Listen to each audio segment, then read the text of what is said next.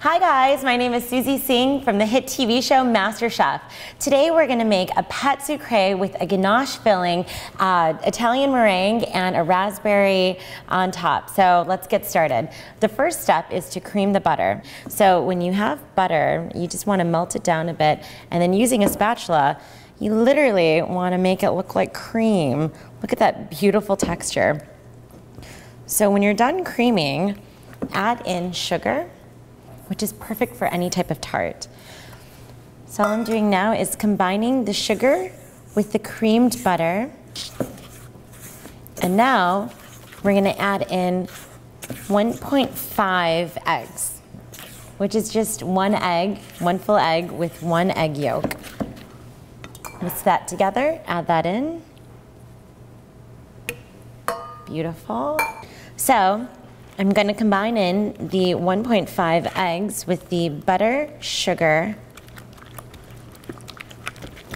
And the reason why I'm using a spatula and not a whisk is because when we add in the pastry flour, it's basically going to get stuck in the whisk. So we want to make this as easy as possible for us and combine it so everything is homogeneous in the mixture.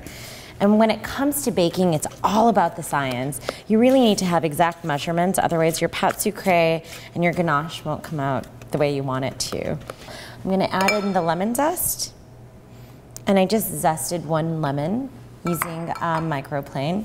You can also use a grater at home. So in thirds, I'm gonna add in the dough and combine that with the batter that we have. So that's 1/3. Mixing this together. It's just a sugar dough. So you could do this for key lime pie, you could do this for any type of fruit tart. So we've got a nice homogeneous mixture, and we're gonna add in the 2/3 of the dough.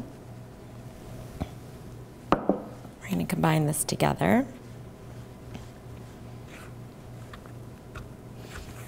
And then at some point, you really wanna put your hands in there and get into it. I mean, my whole theme on this is food is love, because when it comes to dessert, you really want to take your time on it. And the hardest part when you're making a dessert compared to like a savory dish is you really can't taste as you go. So right now I can't really taste this dough unless I cook off a little bit of the dough and test out the actual texture of it. So now I'm at the point where I want to use my hands.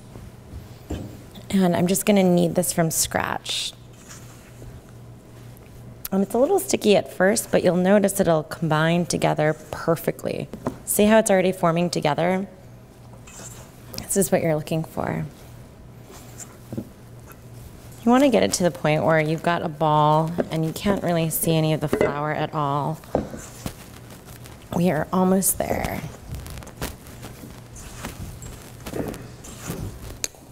All right, now you've got a beautiful dough. We're now just gonna put right onto this cutting board. This is amazing. So we want to level this out. You can even see the lemon zest in here. So our next step is to roll this out, and what we want to do is have it up to, and a ruler is really handy for this, about 1/4 of an inch. So when you're doing that, just check it out on your ruler, see how high it is. And you want to make sure this is as even as possible. And my suggestion is definitely to refrigerate this. If you do, you're going to have a very easy way of rolling this out directly onto the tart pan. We're only going to work with one tart pan today, but the quantity that I'm giving you the recipe for is for about 12.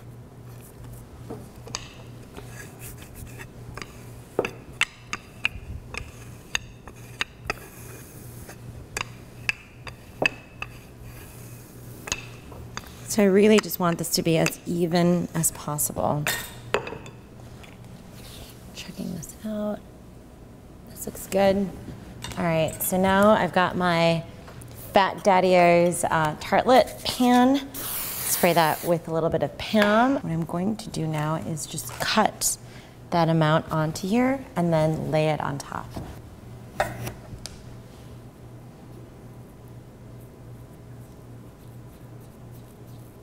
Do this very carefully, guys. Beautiful.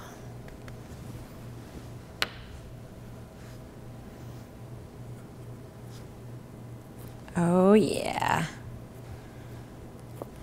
I'm going to just mold it out to the look so that it's all around the sides. And if you just put this in the oven like this, it's going to completely puff up. So that's why we're going to put in a little bit of parchment paper. And we're just going to put in 1 lemon on top, so that way it's going to be weighed down, and so the bottom of this is not going to puff up. All right, so we're going to put this in the oven at 350 for about 15 minutes. Ganache is the easiest thing in the world to make. A lot of people don't know what ganache is. It's just an equal combination of chocolate and heavy cream. And the secret to making a beautiful ganache is to scald the heavy cream. And when I say scald, what I mean is allowing the heavy cream to come up to a boil and develop a skin. And then you're going to pour that into the chocolate that we have right here. Let that sit for about 3 minutes and then whisk it in. So I have equal amounts of heavy cream to semi-sweet and dark chocolate. So with the heavy cream, it comes up to a scald super fast. So you definitely want to pay attention. You don't want the heavy cream to sit here for a long time while you're working on the tart or other parts. If you do that, it's going to actually burn or boil over, just depending on how long you leave it in the pan for. As that's happening, I'm going to work on the meringue. So the meringue is just a combination of egg whites and powdered sugar, as well as just regular granulated sugar. And you want equal parts of all. So I've already put that into this KitchenAid mixer right here. And now I'm gonna allow for that to start whisking away. Speed 4, as I'm working on this ganache. It's come up to a scald, so I'm literally just gonna pour this right in.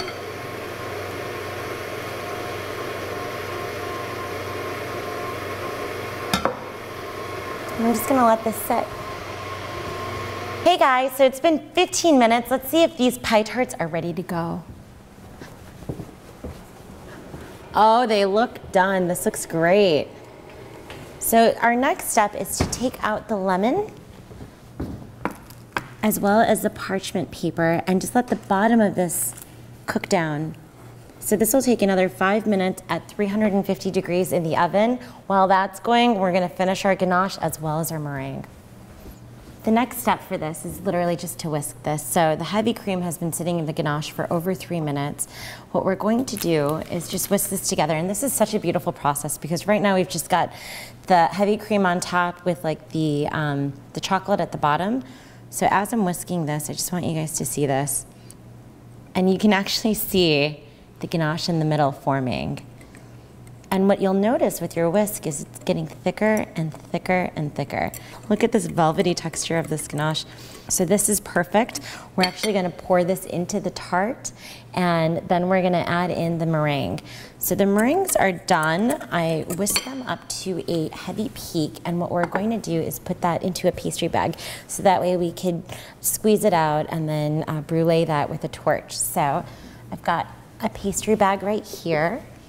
And you can tell that this is a stiff peak because when you take out this meringue, it's literally sticking. So in medium to stiff peak, what you have is the top of the meringue is gonna slide over just a little bit. So you're gonna get a little bit of a cusp that's going over, but with the stiff peaks, it literally just sticks to this. Perfect.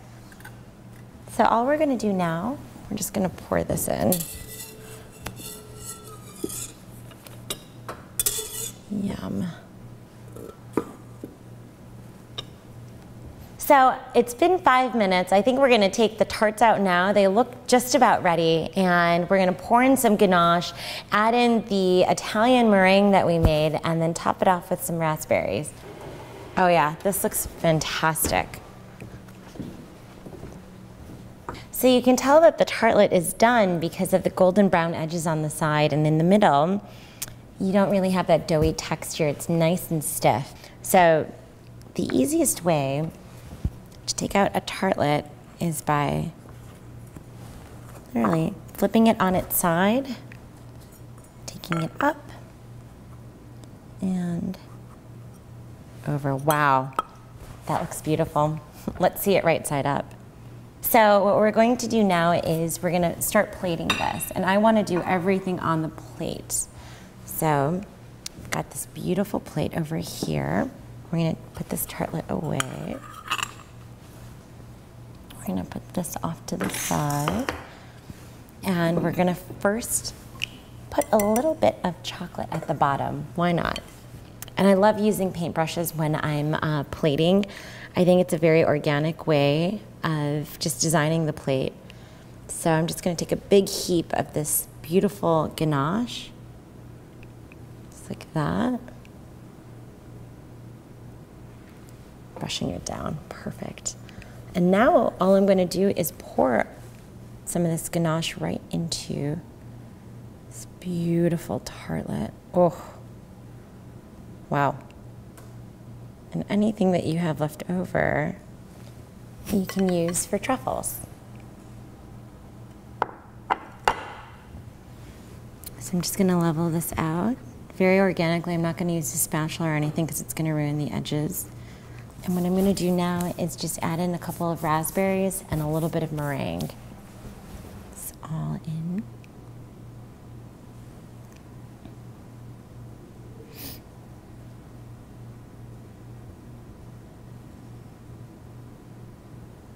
You don't need to overdo this, guys. Very simple. Chocolate, sugar, raspberries, a little bit of Italian meringue. When you do that, you've got a beautiful. Okay, now we're gonna brulee that. So I've got my brulee torch. Almost there. Beautiful. Did you see how that meringue just like puffed up as we were bruleeing? So all I'm going to do now is just plate this right on the side. And you've got beautiful pâte sucrée tartlet with classic French ganache, raspberry, and Italian meringue. If you want to kick it up a notch, join some Masterchef classes. This is Suzy Singh signing off. Thanks, guys.